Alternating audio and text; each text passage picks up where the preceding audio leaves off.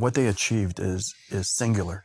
Never been done before. Just to put in perspective, 100,000 GPUs, that's, easily the fastest supercomputer on the planet. That's one cluster. A supercomputer that you would build would take normally 3 years to plan. Right. And then they deliver the equipment, and it takes 1 year to get it all working. Yes. We're talking about 19 days.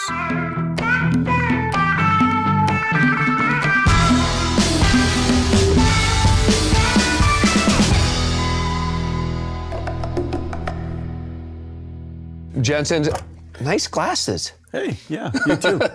It's great to be with you. Yeah, I got my ugly glasses on just like you. Come on, those aren't ugly. These are pretty good. Do you like the red ones better? There's something only your family could love. Well, it's Friday, October 4th. We're at the Nvidia headquarters just down the street from Altimeter. Welcome. Thank you, thank you. And we have our investor meeting, our annual investor meeting on Monday, where we're going to debate all the consequences of AI, how fast we're scaling intelligence. And I couldn't think of anybody better really to kick it off with than you. Appreciate that. As both a shareholder, as a thought partner, kicking ideas back and forth. You really make us smarter. And we're just grateful for the friendship. So thanks for being here. Happy to be here. This year, the theme is scaling intelligence to AGI. And it's pretty mind-boggling that when we did this 2 years ago, we did it on the age of AI, and that was 2 months before ChatGPT. And to think about all that's changed. So I thought we would kick it off with a thought experiment and maybe a prediction. Yep. If I colloquially think of AGI as that personal assistant in my pocket, if I think of AGI as that colloquial assistant in my pocket. I was getting used to it. Exactly. Yeah. That knows everything about me, that has perfect memory of me, that can communicate with me, that can book a hotel for me, or maybe book a doctor's appointment for me. When you look at the rate of change in the world today, when do you think we're going to have that personal assistant in our pocket? Soon, in some form. Yeah. Yeah, soon in some form. And that assistant will get better over time. That's the beauty of technology as we know it. And so I think in the beginning it'll be quite useful, but not perfect. And then it gets more and more perfect over time, like all technology. When we look at the rate of change, I think Elon has said the only thing that really matters is rate of change. It sure feels to us like the rate of change has accelerated dramatically, is the fastest rate of change we've ever seen on these questions, because we've been around the rim like you on AI for a decade now. You even longer. Is this the fastest rate of change you've seen in your career? It is, because we've reinvented computing. A lot of this is happening because we drove the marginal cost of computing down by 100,000x over the course of 10 years. Moore's law would have been about 100x. Yeah. And we did it in several ways. We did it by, one, introducing accelerated computing, taking what is work that is not very effective on CPUs and put it on top of GPUs. We did it by inventing new numerical precisions. We did it by new architectures, inventing the tensor core. The way systems are formulated, NVLink, added insanely fast memories, HBM, and scaling things up with NVLink and InfiniBand, and working across the entire stack. Right? Basically, everything that I describe about how NVIDIA does things led to a super Moore's law rate of innovation. Now, the thing that's really amazing is that as a result of that, we went from human programming to machine learning. And the amazing thing about machine learning is that machine learning can learn pretty fast, as it turns out. And so as we reformulated the way we distribute computing, we did a lot of parallelism of all kinds, right? Tensor parallelism, pipeline parallelism, parallelism of all kinds, and we became good at inventing new algorithms on top of that, and new training methods, and all of this invention is compounding on top of each other as a result, right? And back in the old days, if you look at the way Moore's law was working, the software was static. Right. It was precompiled, as shrink wrapped, put into a store. It was static, and the hardware underneath was growing at Moore's law rate. Right. Now we've got the whole stack growing, right? Innovating across the whole stack. And so I think that's now all of a sudden we're seeing scaling that is extraordinary, of course. But we used to talk about pre-trained models and scaling at that level, and how we're doubling the model size and therefore appropriately doubling the data size. And as a result, the computing capacity necessary is increasing by a factor of 4 every year. Right. That was a big deal. Right. But now we're seeing scaling with post-training, and we're seeing scaling at inference. Isn't that right? Right. Yeah. And so people used to think that pre-training was hard and inference was easy. Now everything is hard, which is kind of sensible. You know, the idea that all of human thinking is one shot is kind of ridiculous. And so there must be a concept of fast thinking and slow thinking and reasoning and reflection and iteration and simulation and all that. And that now it's coming in. Yeah. I think to that point, you know, one of the most misunderstood things about NVIDIA is how deep the true NVIDIA moat is, right? I think there's a notion out there that, you know, as soon as someone invents a new chip, a better chip, that, you know, that they've won. But the truth is, you've been spending the past decade building the full stack, from the GPU to the CPU to the networking, and especially the software and libraries that enable applications to run on NVIDIA. Yeah. So I think you spoke, you know, to that. But, you know, when you think about NVIDIA's moat today, right? Do you think NVIDIA's moat today is greater or smaller than it was 3 to 4 years ago?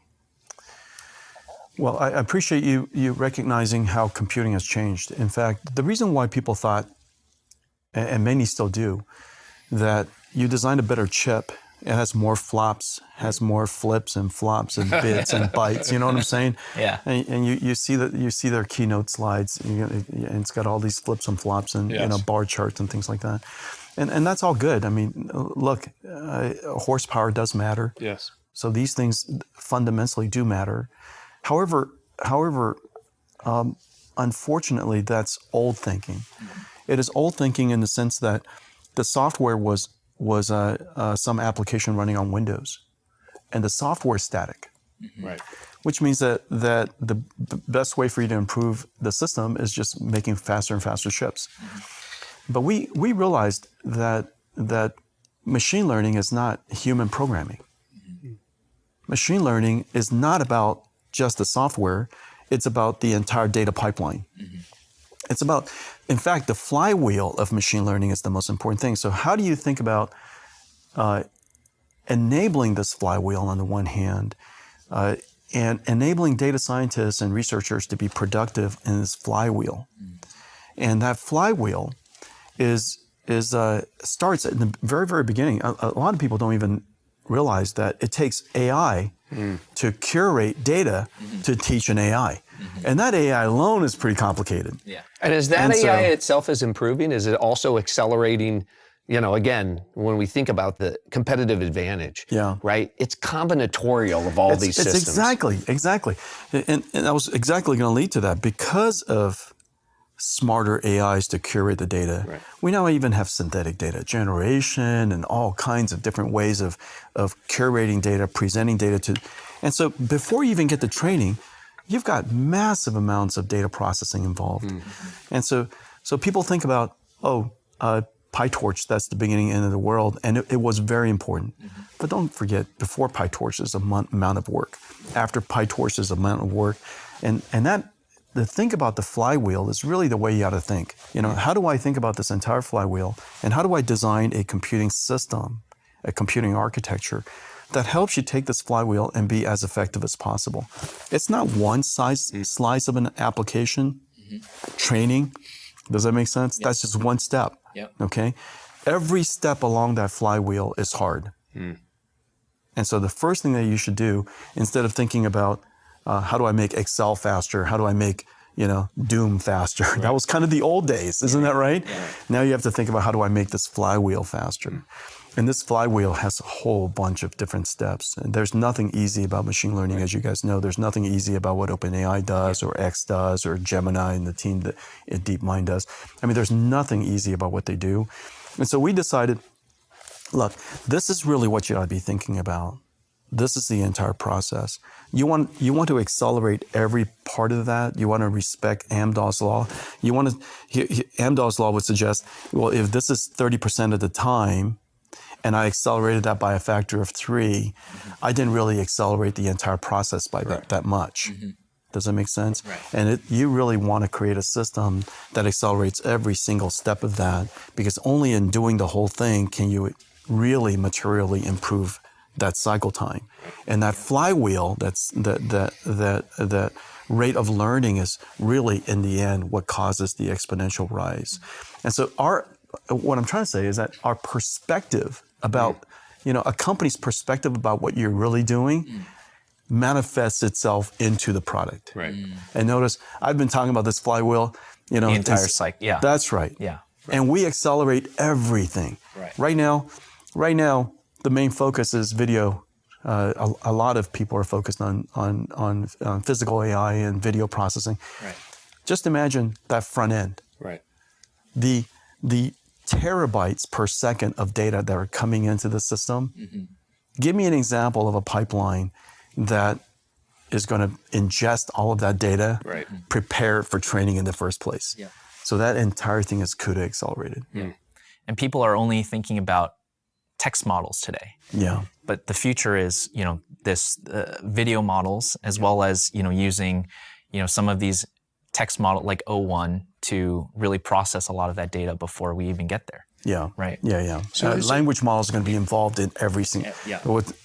It took the industry enormous technology and effort to train a language model, to train these large language models. Now we're using a large language model in every single step of the way. It's pretty phenomenal.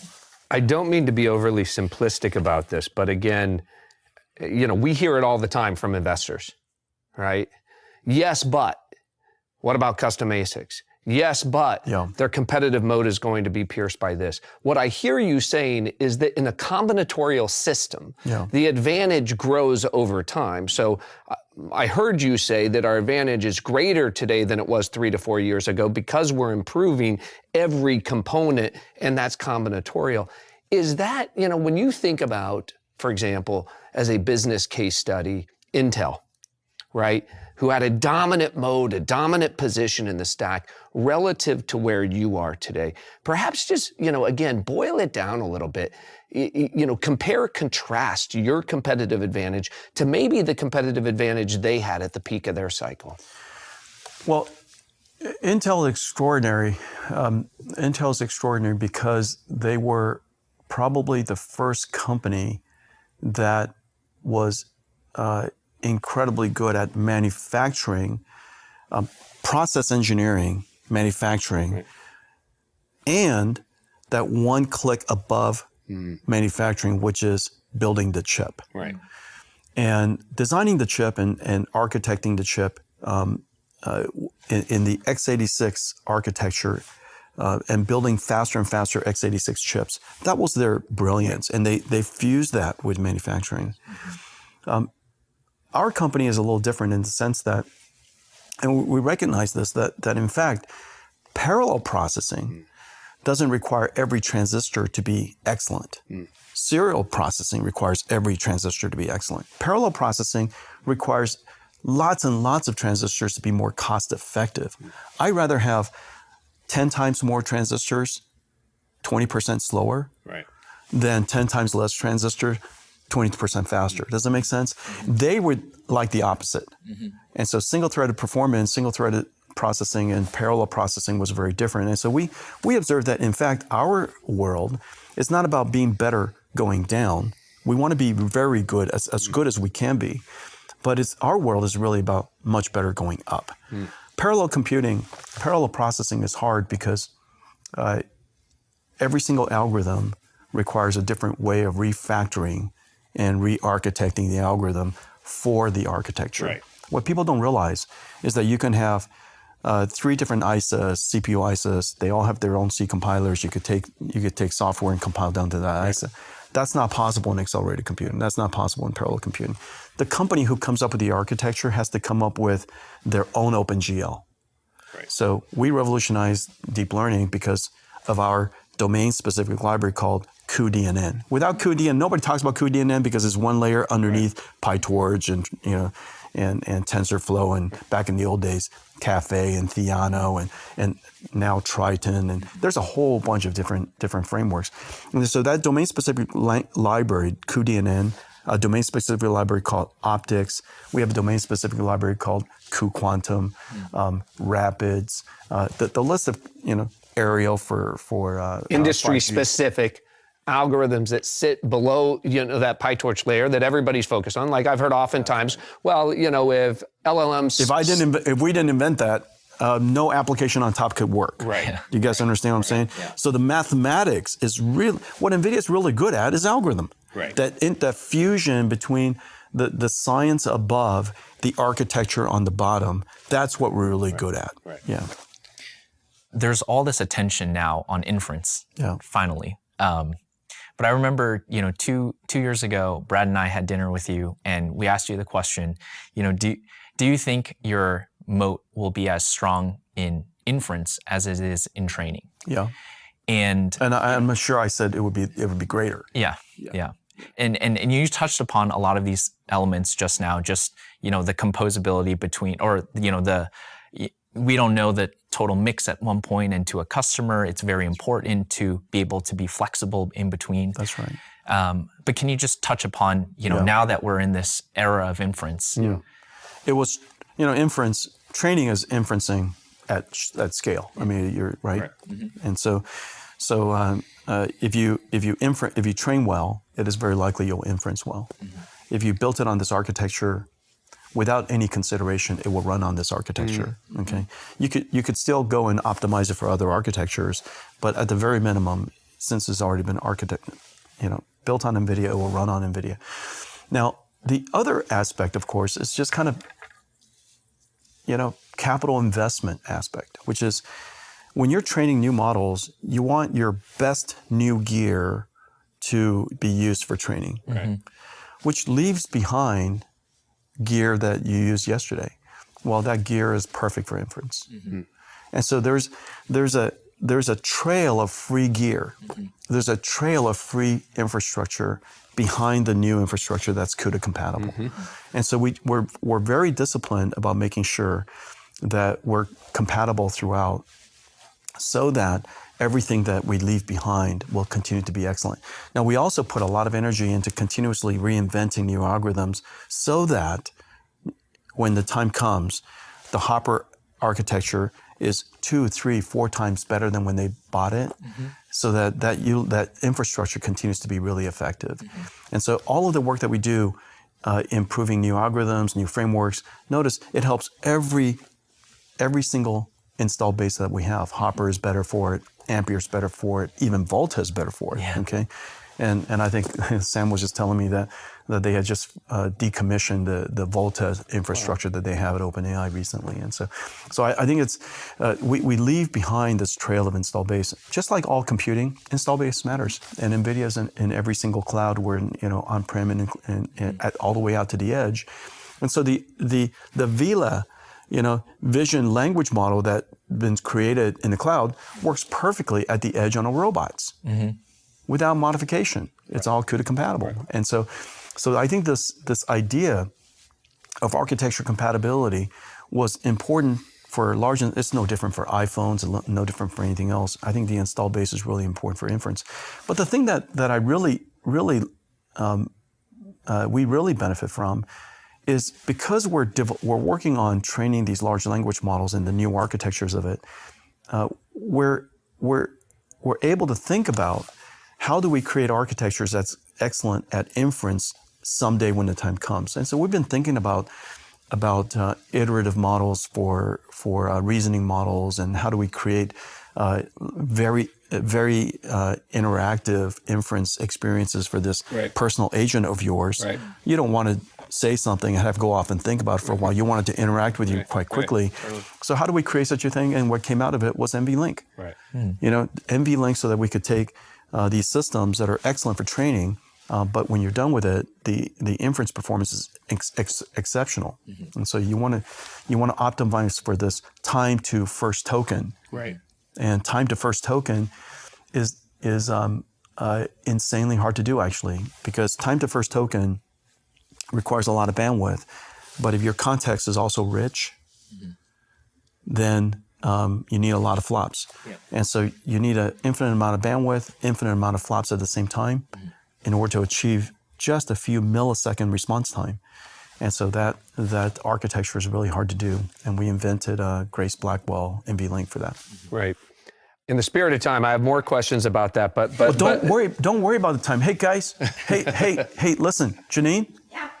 Look. Let's do it until it's right. Let's do it until right. There you go. I love it. I love it. So you know, I was at dinner with Andy Jassy earlier. See, now we don't have to worry about the time. With Andy Jassy earlier this week.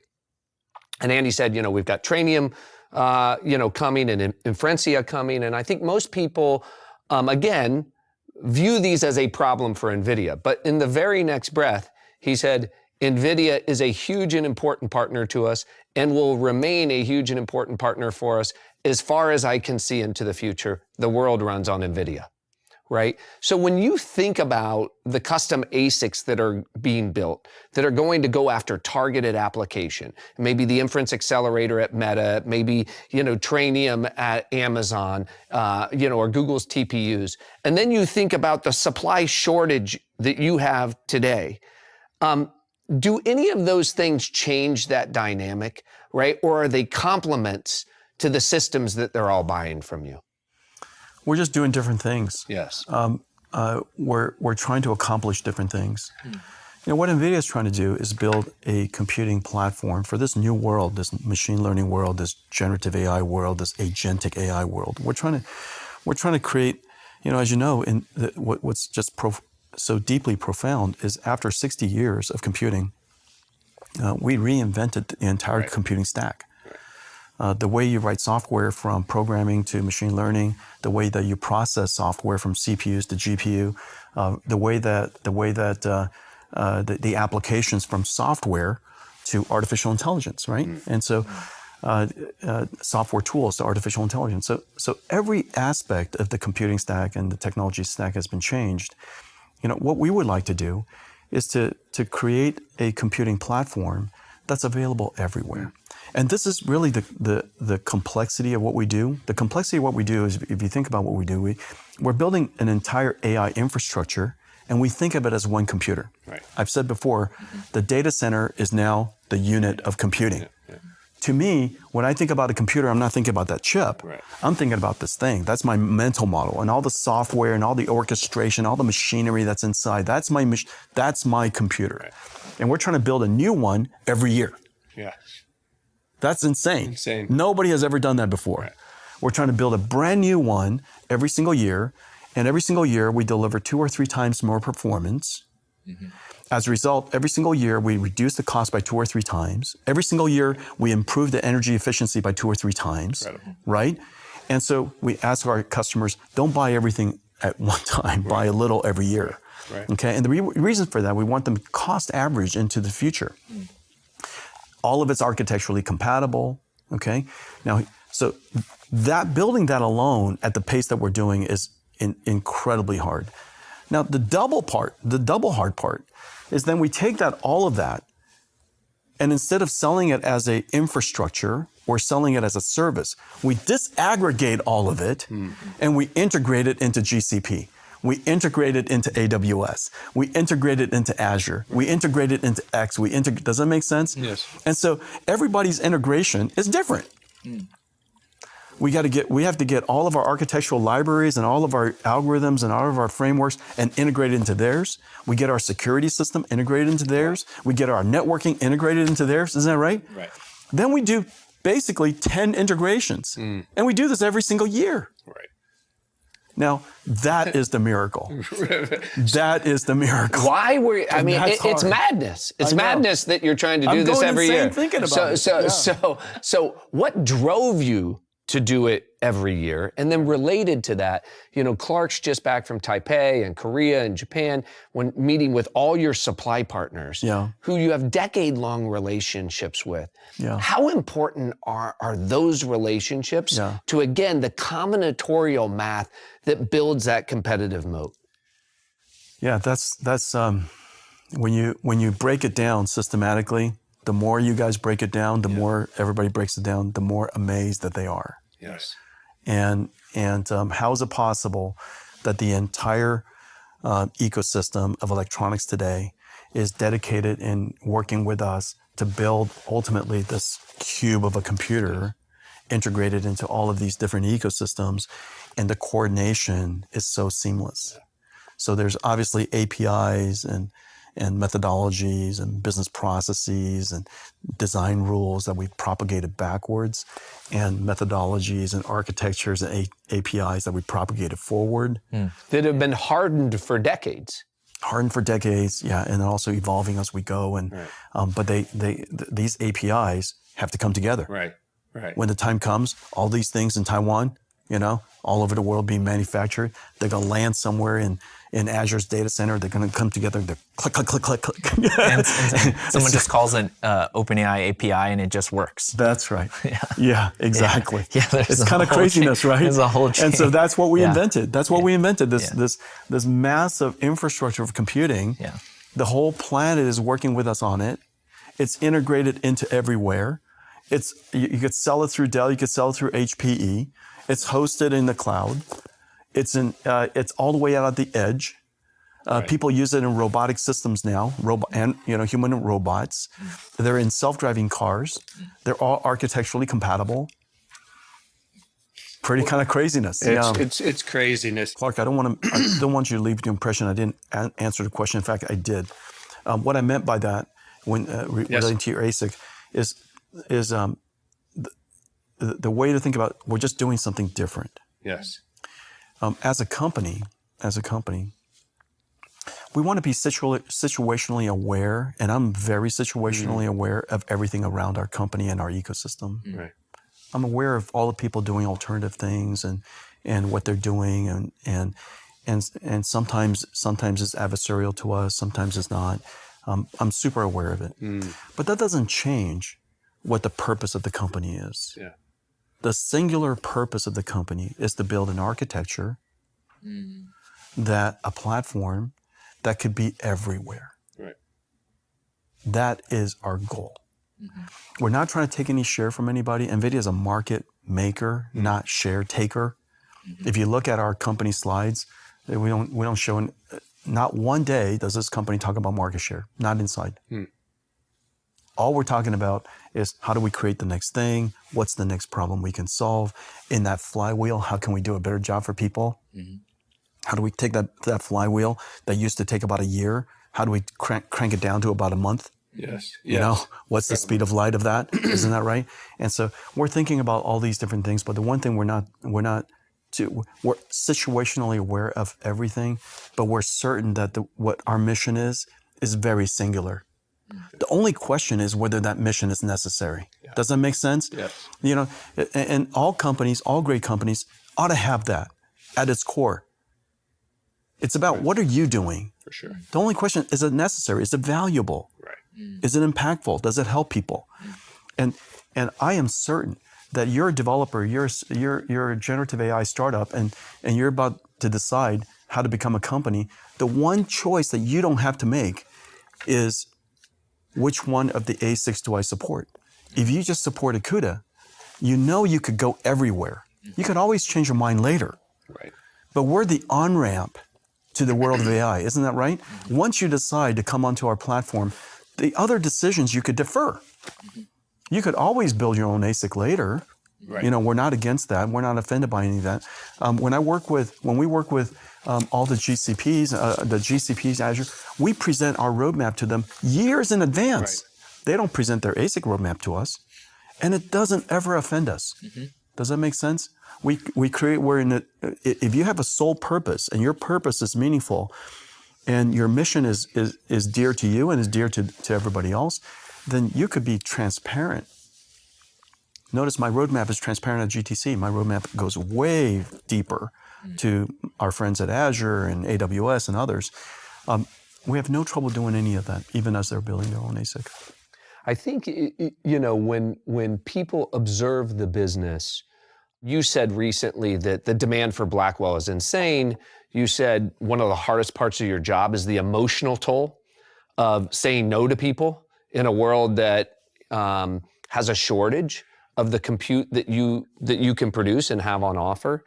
But critics say this is just a moment in time, right? They say this is just like Cisco in 2000. We're overbuilding fiber. It's going to be boom and bust. You know, I think about the start of 23 when we were having dinner. The forecast for Nvidia at that dinner in January of 23 was that you would do 26 billion of revenue for the year 2023. You did 60 billion, right? The 25 people. Let's just let the truth be known. Yeah. That is the single greatest failure of forecasting the world has ever seen. Right. Can we all at least admit that? To me, that was my takeaway. I just got and that was we got so excited in November 22 because we had folks like Mustafa from Inflection and Noam from Character coming in our office talking about investing in their companies. And they said, well, if you can't pencil out investing in our companies, then buy Nvidia, because everybody in the world is trying to get Nvidia chips to build these applications that are going to change the world. And of course, the Cambrian moment occurred with ChatGPT. And notwithstanding that fact, these 25 analysts were so focused on the crypto winner that they couldn't get their head around an imagination of what was happening in the world, okay? So it ended up being way bigger. You say, in very plain English, the demand is insane for Blackwell, that it's going to be that way for as far as you can see. Of course, the future is unknown and unknowable. But why are the critics so wrong that this isn't going to be the Cisco-like situation of overbuilding in 2000? Yeah. The best way to think about the future is reason about it from first principles. Correct. Okay, so the question is, what are the first principles of what we're doing? Number one, what are we doing? What are we doing? The first thing that we are doing is we are reinventing computing. Do we not? We just said that. The way that computing will be done in the future will be highly machine learned. Yes. Highly machine learned. Okay, almost everything that we do, almost every single application, Word, Excel, PowerPoint, Photoshop, Premiere, you know, AutoCAD. You give me your favorite application that was all hand engineered. I promise you, it will be highly machine learned in the future. Isn't that right? And so all these tools will be, and on top of that, you're going to have machines, agents that help you use them. Right. Okay. And so we know this for a fact at this point, right? Isn't that right? We've reinvented computing. We're not going back. The entire computing technology stack is being reinvented. Okay, so now that we've done that, we said that software is going to be different. What software can write is going to be different. How we use software will be different. So let's now acknowledge that. Those are my ground truth now. Yes. Now the question, therefore, is what happens? And so let's go back and let's just take a look at how's computing done in the past. So we have $1 trillion worth of computers in the past. We look at it, just open the door, look at the data center, and you look at it and say, are those the computers you want doing that future? And the answer is no. Right? You got all these CPUs back there. We know that what it can do and what it can't do. And we just know that we have $1 trillion worth of data centers that we have to modernize. And so right now, as we speak, if we were to have a trajectory over the next 4 or 5 years to modernize that old stuff, that's not unreasonable. Right. Sensible. So we have $1 trillion. And you're having those conversations with the people who have to modernize it. Yeah. So and they're modernizing it on GPU. That's right. I mean, well, let's make another test. You have $50 billion of CapEx you'd like to spend. Option A, option B. Build CapEx for the future. Right. Or build CapEx like the past. Right. Now, you already have the CapEx of the past. Right. Yeah. Right. It's sitting right there. It's not getting much better anyways. Moore's law is largely ended. And so why rebuild that? Let's just take $50 billion, put it into generative AI. Isn't that right? And so now your company just got better. Right. Now, how much of that $50 billion would you put in? Well, I would put in 100% of the $50 billion because I've already got 4 years of infrastructure behind me. That's of the past. And so now I just reasoned about it from the perspective of somebody thinking about it from first principles. And that's what they're doing. Smart people are doing smart things. Now the second part is this. So now we have $1 trillion worth of capacity to go build, right? $1 trillion worth of infrastructure. What about, call it $150 billion into it. Right. Okay? So we have $1 trillion of infrastructure to go build over the next 4 or 5 years. Well, the second thing that we observe is that the way that software is written is different, but how software is going to be used is different. In the future, we're going to have agents. Isn't that right? Correct. We're going to have digital employees in our company. In your inbox, you have all these little dots and these little faces. In the future, there's going to be little icons of AIs. Isn't that right? I'm going to be sending them, I'm no longer going to program computers with C++. I'm going to program AIs with prompting. Isn't that right? Now, this is no different than me talking to my, this morning I wrote a bunch of emails before I came here. I was prompting my teams. Of course. Right? Yeah. And I would describe the context. I would describe the fundamental constraints that I know of, and I would describe the mission for them. I would leave it sufficiently, I would be sufficiently directional so that they understand what I need, and I want to be clear about what the outcome should be, as clear as I can be, but I leave enough ambiguous space, a creativity space so they can surprise me. Isn't that right? Absolutely. It's no different than how I prompt an AI today. Yeah. It's exactly how I prompt an AI. And so what's going to happen is on top of this infrastructure of IT that we're going to modernize, there's going to be a new infrastructure. This new infrastructure are going to be AI factories that operate these digital humans. Right. And they're going to be running all the time, 24/7. Right. We're going to have them for all of our companies all over the world. We're going to have them in factories. We're going to have them in autonomous systems. Isn't that right? So there's a whole layer of computing fabric, a whole layer of what I call AI factories that the world has to make that doesn't exist today at all. Right. So the question is, how big is that? Right. Unknowable at the moment, probably a few $1 trillion. Right. Unknowable at the moment, but as we're sitting here building into, the beautiful thing is the architecture for this modernizing this new data center and the architecture for the AI factory is the same. Right. That's the nice thing. And you've made this clear. You've got $1 trillion of old stuff you got to modernize. You at least have $1 trillion of new AI workloads coming on. Yeah. Give or take, you'll do $125 billion in revenue this year. There was at one point somebody told you the company would never be worth more than $1 billion. As you sit here today, is there any reason, right, if you're only $125 billion out of a multi-trillion TAM, that you're not going to have 2x the revenue, 3x the revenue in the future that you have today? Is there any reason your revenue doesn't? No. Yeah. Yeah. As you know, it's not about everything is, companies are only limited by the size of the fish pond, Yes. A goldfish can only be so big. And so the question is, what is our fish pond? What is our pond? And that requires a little imagination. And this is the reason why market makers think about that future, that creating that new fish pond. It's hard to figure this out looking backwards and try to take share. Right. Share takers can only be so big. For sure. Market makers can be quite large. For sure. Yeah. For sure. And so, I think the good fortune that our company has is that since the very beginning of our company, we had to invent the market for us to go swim in. Yeah. That market, and people don't realize this back then, but anymore. But we were at ground zero of creating the 3D gaming PC market. Right. We largely invented this market, and all the ecosystem and all the graphics card ecosystem. We invented all that, and so the need to invent a new market to go serve it later is something that's very comfortable for us. Exactly. Yeah. Exactly. And speaking of somebody who's invented a new market, let's shift gears a little bit to models and OpenAI. OpenAI raised, as you know, $6.5 billion this week. At like $150 billion valuation. We both participated. Yeah, really happy for them. Really happy they came together. Right. Yeah, they did a great, Sam and the team did a great job. Yeah. Reports are that they'll do $5 billion-ish of revenue or run rate revenue this year, maybe going to $10 billion next year. If you look at the business today, it's about twice the revenue as Google was at the time of its IPO.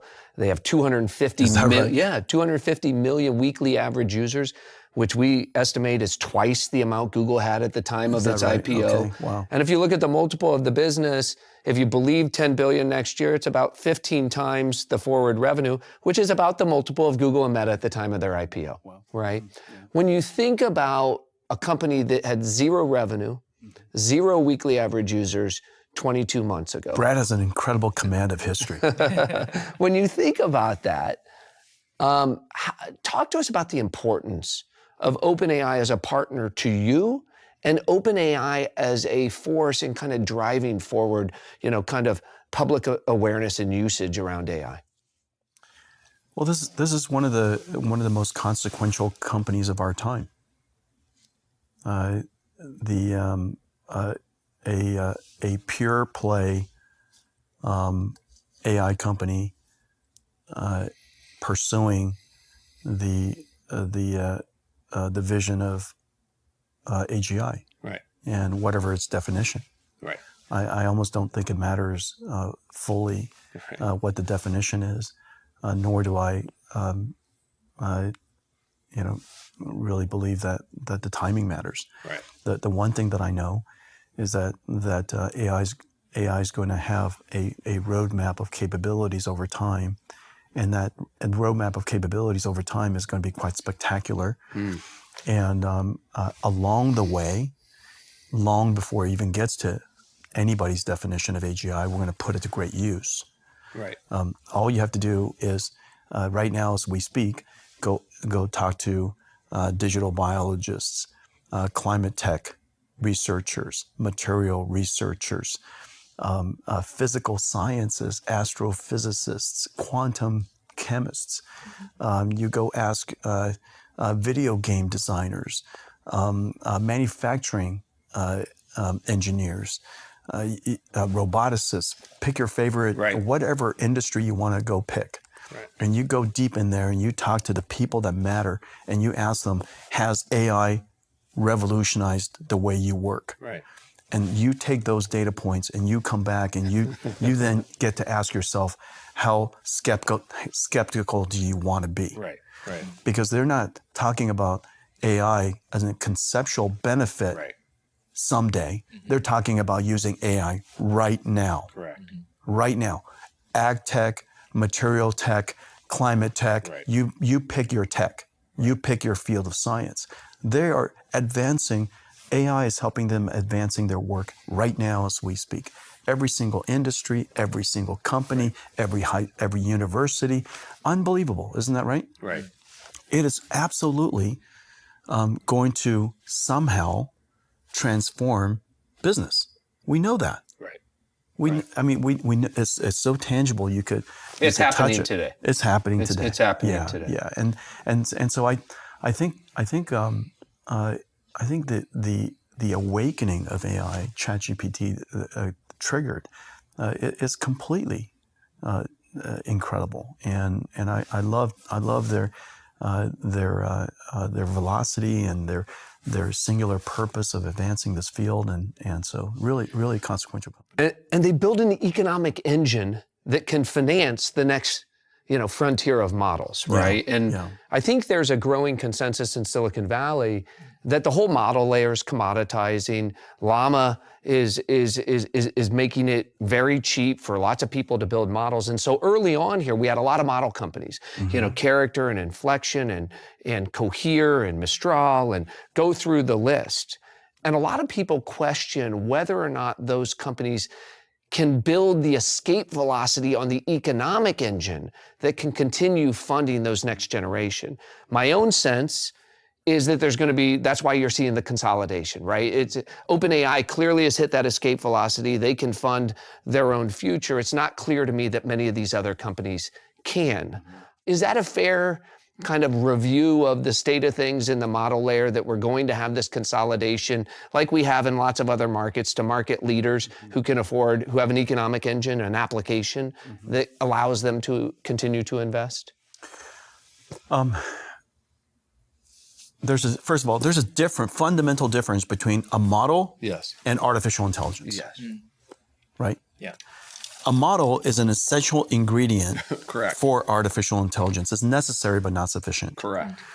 And so, and artificial intelligence is a capability, but for what? Right. Then what's the application? Right. The artificial intelligence for self-driving cars is related to the artificial intelligence for human or robots, but it's not the same. Which is related to the artificial intelligence for a chatbot, but not the same. Correct. And so you have to understand the taxonomy of stack. Yeah, of the stack. Yeah. And at every layer of the stack, there will be opportunities, but not infinite opportunities for everybody at every single layer of the stack. Right. Now, I just said something. All you have to do is replace the word model with GPU. In fact, this was the great observation of our company 32 years ago, that there's a fundamental difference between GPU, graphics chip or GPU, versus accelerated computing. And accelerated computing is a different thing than the work that we do with AI infrastructure. It's related, but it's not exactly the same. It's built on top of each other. It's not exactly the same. And each one of these layers of abstraction requires fundamental different skills. Somebody who's really, really good at building GPUs have no clue how to be an accelerated computing company. There are a whole lot of people who build GPUs. Yeah. And I don't know which one we invented the GPU, but you know that we're not the only company that makes GPUs today. Correct. And so there are GPUs everywhere. But they're not accelerated computing companies. And there are a lot of people who do, they're accelerators that does application acceleration, but that's different than an accelerated computing company. And so, for example, a very specialized AI application could be a very successful thing. Correct.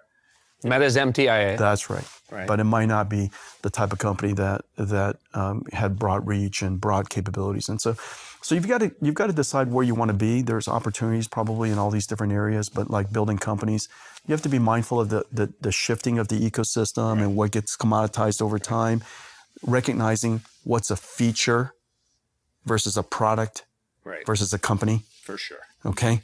I just went through. Okay. Yeah. And there's a lot of different ways you can think about this. Of course, there's one new entrant that has the money, the smarts, the ambition. That's X.AI. Yeah. Right. Oh, and well, there are reports out there that you and Larry and Elon had dinner. They talked you out of 100,000 H100s. They went to Memphis and built a large coherent supercluster in a matter of months. So first, three points don't make a line. Okay. Yes, I had dinner with them. Causality is. What do you think about their ability to stand up that supercluster? And there's talk out there that they want another 100,000 H200s, right, to expand the size of that supercluster. First, talk to us a little bit about X and their ambitions and what they've achieved, but also, are we already at the age of clusters of 200 and 300,000 GPUs? The answer is yes. And then the first of all, acknowledgement of achievement where it's deserved. From the moment of concept to a data center that's ready for NVIDIA to have our gear there, to the moment that we powered it on, had it all hooked up, and it did its first training. Yeah. Okay. Incredible. So that first part, just building a massive factory, liquid cooled, energized, permitted, in the short time that was done. I mean, that is like superhuman. Right. Yeah. And as far as I know, there's only one person in the world who could do that. Right. I mean, Elon is singular in this understanding of engineering and construction and large systems and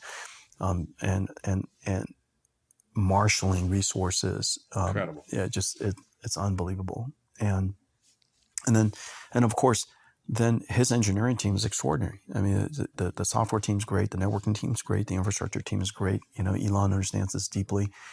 And from the moment that we decided to go, the planning with our engineering team, our networking team, our infrastructure computing team, the software team, all of the preparation in advance,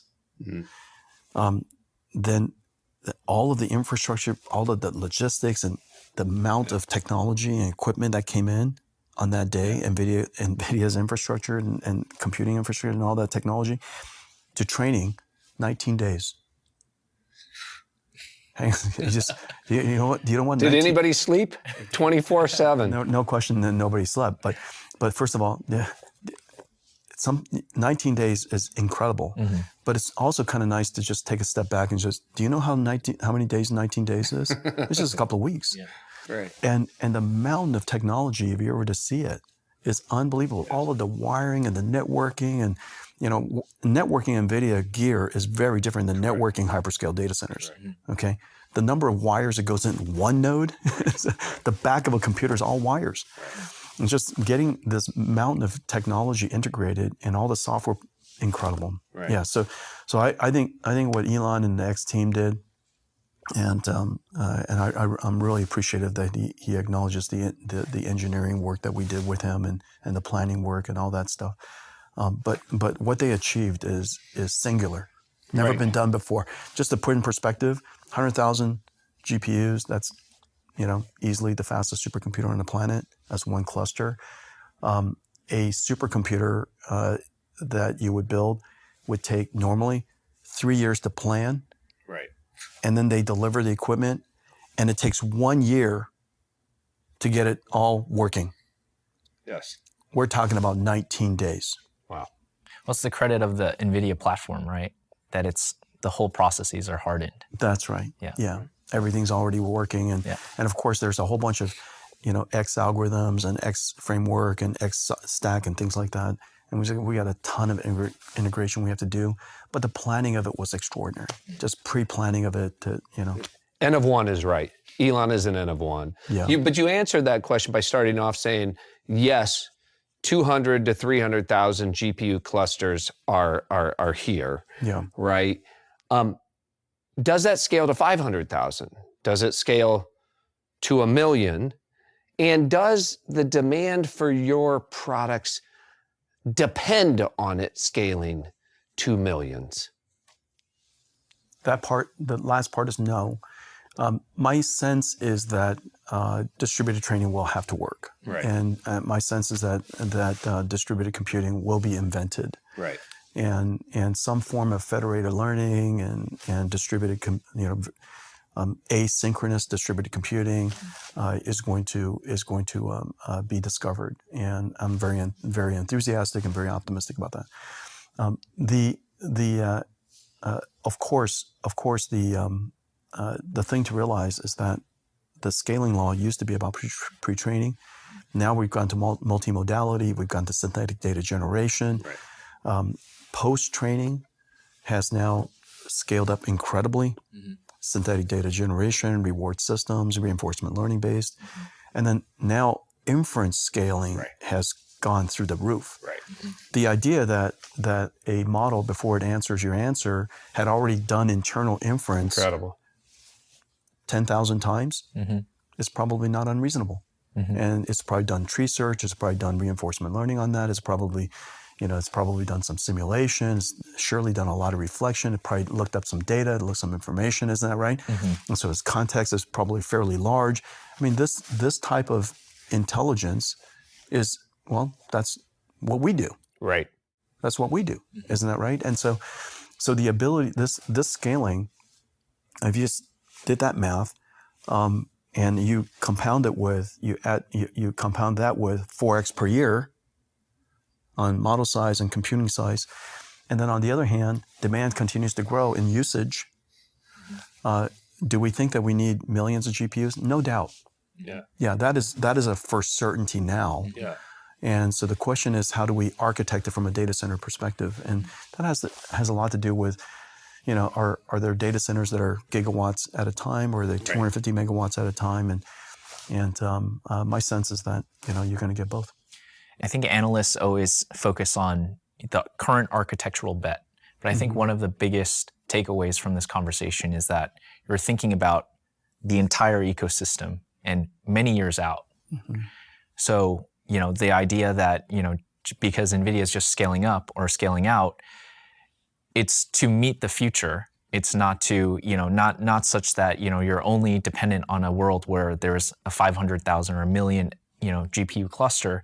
It's, by the time there's distributed training, you'll have written, the software to enable that. That's right. Remember, without Megatron, that we developed with some 7 years ago now, the scaling of these large training jobs wouldn't have happened. Right. And so we invented Megatron, we invented Nickel, GPU Direct, right? All of the work that we did with our DMA, that made it possible for easily to do pipeline parallelism, you know, right? And so, you know, all the model parallelism that's being done, you know, all the breaking of the distributed training and all the batching and all of that stuff is because we did the early work. And now we're doing the early work for the future generation. So let's talk about Strawberry and 01. Yeah. I want to be respectful of your time. So I got all the time in the world, excellent. guys. Well, you're very generous. Yeah, I've got all the time in the world. But first, I think it's cool that they named 01 after the 01 visa, right? Which is about recruiting the world's best and brightest, you know, and bringing them to the United States. It's something I know we're both deeply passionate about. So I love the idea that building a model that thinks and that takes us to the next level of scaling intelligence, right, is an homage to the fact that it's these people who come to the United States by way of immigration that have made us what we are, bring their collective intelligence to the United States. Surely an alien intelligence. Certainly. Yeah. You know, it was spearheaded by our friend Noam Brown. Of course, he worked at Pluribus and Cicero when he was at Meta.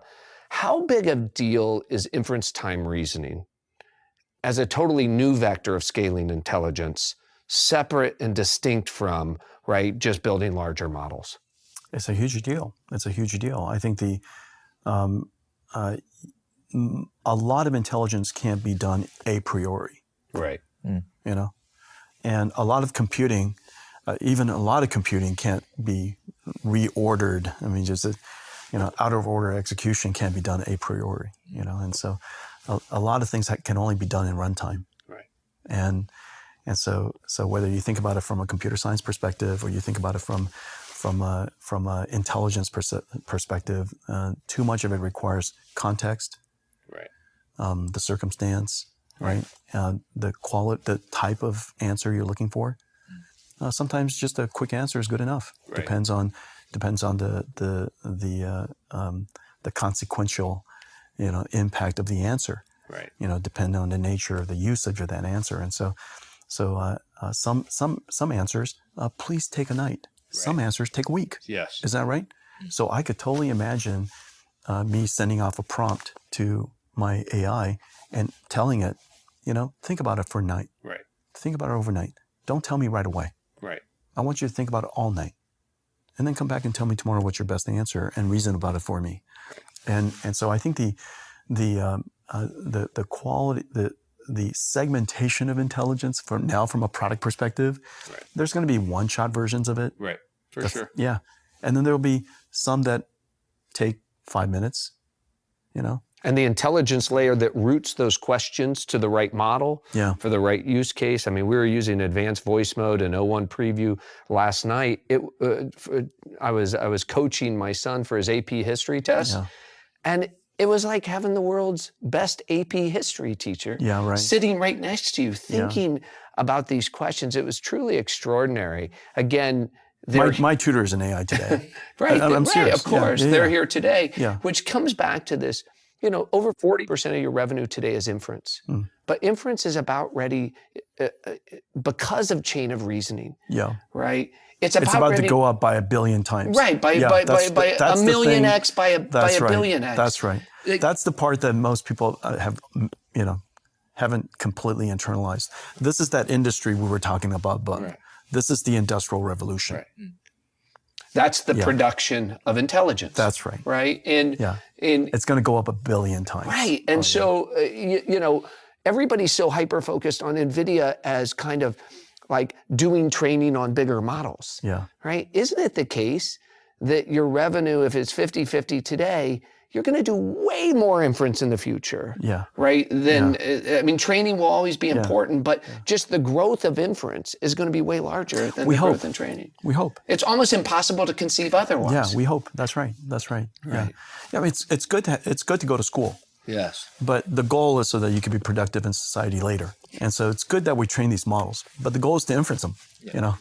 Are you already using chain of reasoning and tools like 01 in your own business to improve your own business? Yeah, our cybersecurity system today can't run without our own agents. Okay. We have agents help us design chips. Hopper wouldn't be possible. Blackwell wouldn't be possible. Rubin, don't even think about it. We have digital. We have AI chip designers, AI software engineers, AI verification engineers, and we build them all inside because we have the ability and we rather use the opportunity to explore the technology ourselves. When I walked into the building today, somebody came up to me and said, ask Jensen about the culture. It's all about the culture. I look at the business, we talk a lot about fitness and efficiency, flat organizations that can execute quickly, smaller teams. Nvidia is in a league of its own, really, at about 4 million of revenue per employee, about 2 million of profits or free cash flow per employee. You've built a culture of efficiency that really has unleashed creativity and innovation and ownership and responsibility. You've broken the mold on kind of functional management. Everybody likes to talk about all of your direct reports. Is the leveraging of AI the thing that's going to continue to allow you to be hyper creative while at the same time being efficient? No question. I'm hoping that someday, Nvidia has 32,000 employees today. Right. And we have 4,000 families in Israel. I hope they're well. I'm thinking of you guys. Yes. I'm hoping that Nvidia someday will be a 50,000 employee company with 100 million, AI assistants. Wow. And they're in every single group. Right. We will have a whole directory of AIs that are just generally good at doing things. We'll also have our inbox is going to full of directories of AIs that we work with that we know are really, really good, specialized at our skill. And so AIs will recruit other AIs to solve problems. Right. AIs will be in Slack channels with each other, and with humans. Right, and with humans. And so we'll just be one large, employee base, if you will. Some of them are digital and AI. Some of them are biological. And I'm hoping some of them even mechatronics. I think from a business perspective, it's something that's greatly misunderstood. You just described a company that's producing the output of a company with 150,000 people, but you're doing it with 50,000 people. That's right. Now, you didn't say, I was going to get rid of all my employees. No. You're still growing the number of employees in the organization, but the output of that organization, right, is going to be dramatically more. This is often misunderstood. AI will change every job. Right. AI will have a seismic impact on how people think about work. Let's acknowledge that. Right. AI has the potential to do incredible good. It has the potential to do harm. We have to build safe AI. Yes. Let's just make that foundational. Yes. Okay. The part that is overlooked is when companies become more productive using artificial intelligence, it is likely that it manifests itself into either better earnings or better growth or both. Right. And when that happens, the next email from the CEO is likely not a layoff announcement. Of course, because you're growing. Yeah. And the reason for that is because we have more ideas than we can explore, and we need people to help us think through it before we automate it. And so the automation part of it, AI can help us do. Obviously, it's going to help us think through it as well, but it's still going to require us to go figure out what problems do I want to solve. There are a trillion things we can go solve. What problems does this company have to go solve? And select those ideas and figure out a way to automate and scale.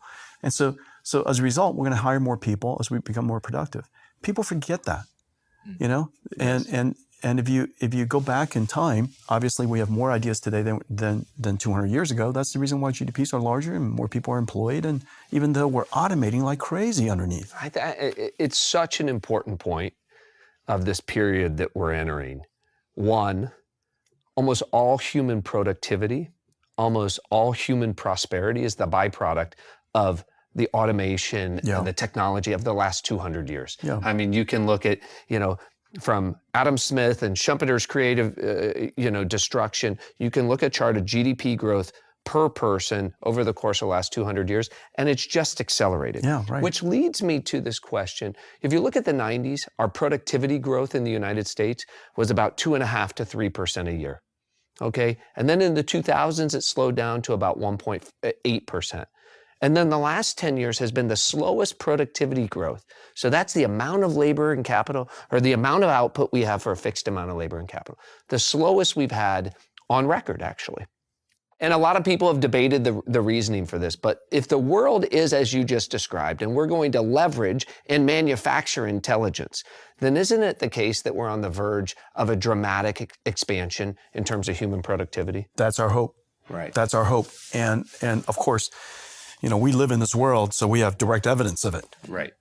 We have direct evidence of it, either as isolated of a case as an individual researcher, For sure. who is able to, with AI, now explore science at such an extraordinary scale that is unimaginable.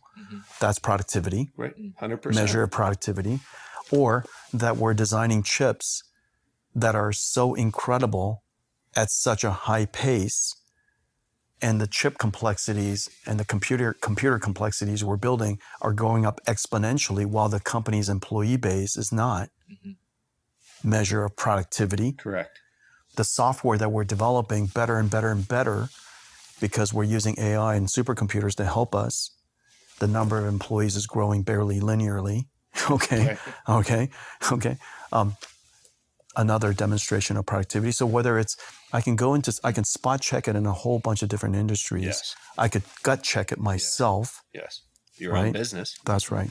And so I can, you know, and of course you can't, we could be overfit, but the artistry of it, of course, is to generalize what is it that we're observing and whether this could manifest in other industries. And there's no question that intelligence is the single most valuable commodity the world's ever known. Right. And now we're going to manufacture it at scale. And we, all of us, have to get good at, you know, what would happen if you're surrounded by these AIs and they're doing things so incredibly well and so much better than you. Right. And when I reflect on that, that's my life. Right. I have 60 direct reports. Right. The reason why they're on e-staff is because they're world class at what they do, and they do it better than I do. Right. Much better than I do. Right. I have no trouble interacting with them. And I have no trouble prompt engineering them. Right. You guys Totally. I have no trouble programming them. Right. Right. And so I think that's the thing that people are going to learn is that they're all going to be CEOs. Right. They're all going to be CEOs of AI agents. Right. And their ability to have the creativity, the will, and some knowledge on how to reason, break problems down, so that you can program these AIs to help you achieve something like I do. Right. You know, that's called running companies. Right. Now, it's you mentioned something, this alignment, the safe AI. You mentioned the tragedy going on in the Middle East. You know, we have a lot of autonomy and a lot of AI that's being used in different parts of the world. So let's talk for a second about bad actors, about safe AI, about coordination with Washington. How do you feel today? Are we on the right path? Do we have a sufficient level of coordination? You know, I think Mark Zuckerberg has said the way we beat the bad AIs is we make the good AIs better. How would you characterize your view of how we make sure that this is a positive net benefit for humanity, as opposed to, you know, leaving us in this dystopian world without purpose? The conversation about safety is really important and good. Yes. The abstracted view, this conceptual view of AI being a large, giant neural network, not so good. Right. Right. Okay. And the reason for that is because as we know, artificial intelligence and large language models are related, not the same. There are many things that are being done that I think are excellent. One, open sourcing models so that the entire community of researchers and every single industry and every single company can engage AI Yes. and go learn how to harness this capability for their application. Excellent. Number two, it is under-celebrated the amount of technology that is dedicated to inventing AI to keep AI safe. Yes. AI is to curate data, to curate information, to train an AI. AI created to align AI, synthetic data generation AI, to expand the knowledge of AI, to cause it to hallucinate less. All of the AIs that are being created for vectorization or graphing or whatever it is, to inform an AI, right. Guardrailing AI, AIs to monitor other AIs. The system of AIs to create safe AI is under-celebrated. Right. That we've already built. That we're building, right. Everybody yes. all over the industry, the methodologies, the red teaming, the process, the model cards, right. The evaluation systems, the benchmarking systems, all of that, all of the harnesses that are being built at the right. velocity that's been built is incredible. And one other thing, under-celebrated. Do you guys understand? Yes. The and there's no government regulation saying you have to do this. Yeah, right. This is the actors in the space today who are building these AIs are taking seriously and coordinating around best practices with respect to these critical matters. That's right, exactly. And so that's under-celebrated, understood. Yes. Somebody needs everybody needs to start talking about AI as a system of AIs and system of engineered systems that are well engineered, built from first principles, well tested, so on and so forth. Regulation. Remember, AI is a capability that can be applied, and it's necessary to have regulation for important technologies. But it's also don't overreach to the point where some of the regulation ought to be done. Most of the regulation ought to be done at the applications. Right. The FAA, NHTSA, FDA, right. You name it. Right. All of the different ecosystems that already regulate applications of technology. Right. Now have to regulate the application of technology that is now infused with AI. Right. And so I think.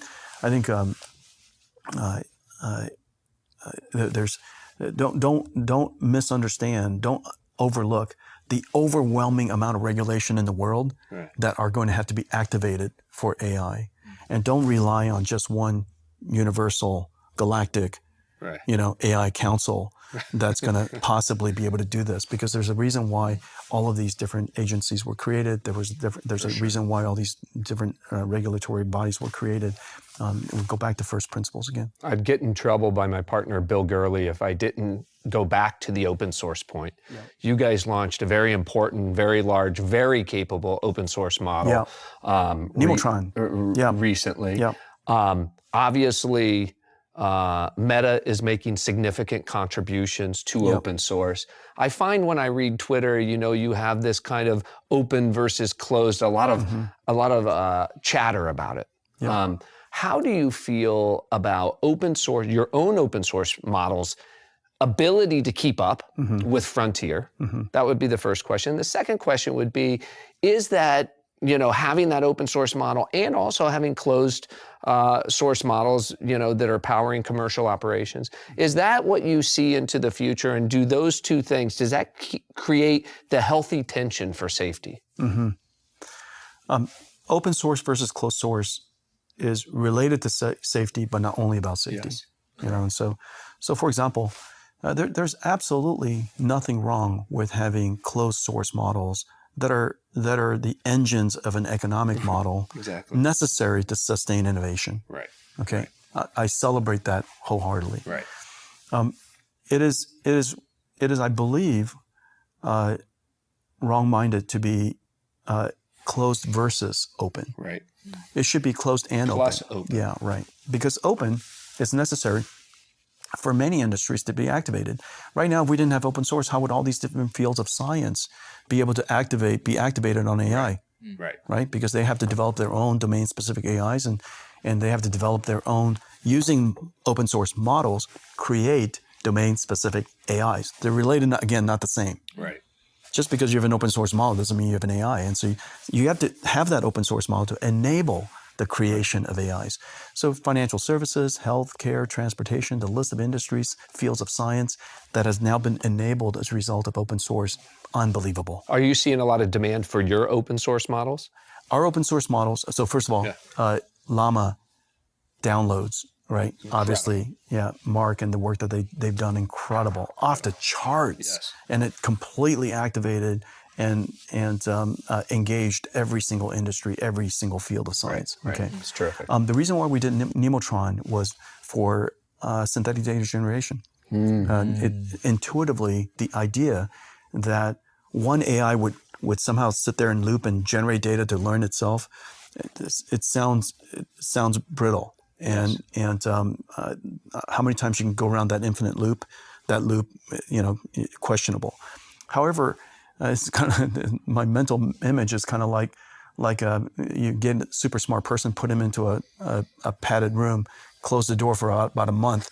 What comes out is probably not a smarter person, and so but the idea that you could have 2 or 3 people sit around, and we have different AIs, we have different distributions of knowledge, and we can go QA back and forth. All 3 of us can come out smarter. Right. And so the idea that you can have AI models exchanging, interacting, going back and forth, debating, reinforcement learning, synthetic data generation, for example, kind of intuitively makes sense. Suggests and makes sense. Yeah. And so our model, Nemotron 340B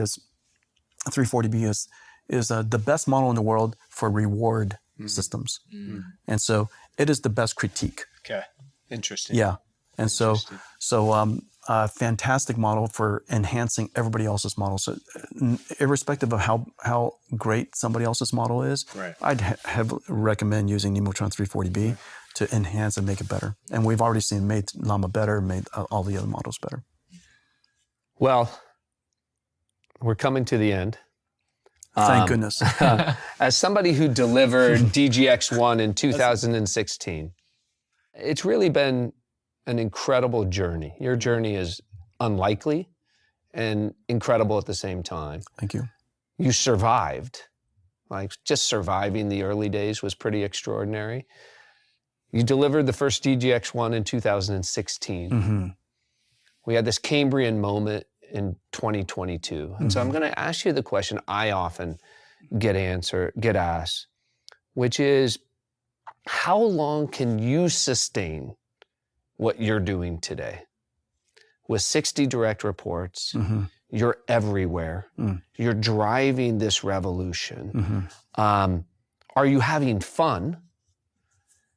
And is there something else that you would rather be doing? Is this a question about the last hour and a half? The answer is I had great time. I had great time. I couldn't imagine anything else I'd rather be doing. Let's see. I don't think it's right to leave the impression that our job is fun all the time. Right. My job isn't fun all the time. Nor do I expect it to be fun all the time. Was that ever an expectation that it was fun all the time? I think it's important all the time. Yeah. I don't take myself too seriously. I take the work very seriously. I take our responsibility very seriously. I take our contribution and our moment in time very seriously. Is that always fun? No. Yeah. But do I always love it? Yes. Like all things, whether it is family, friends, children, is it always fun? No. Do we always love it? Absolutely, deeply. And so I think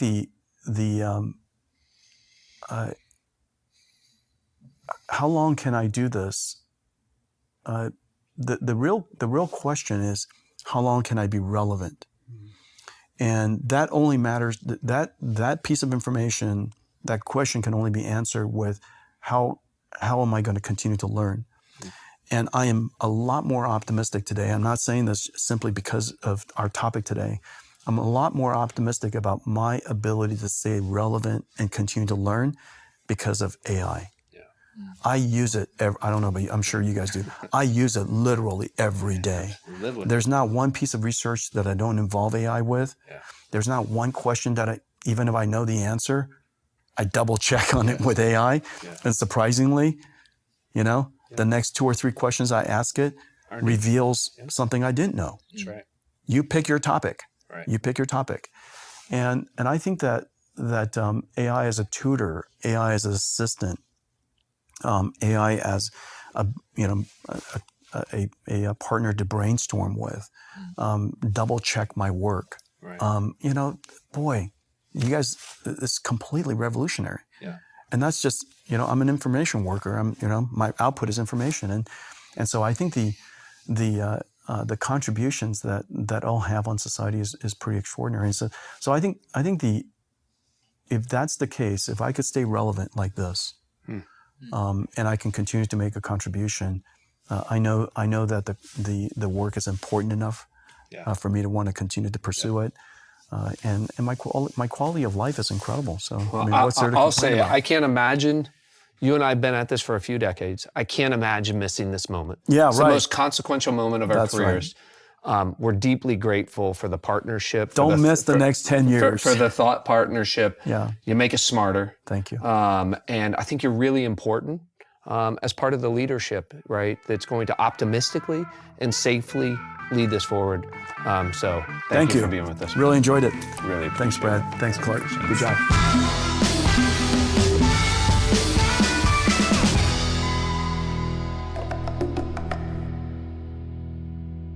As a reminder to everybody, just our opinions, not investment advice.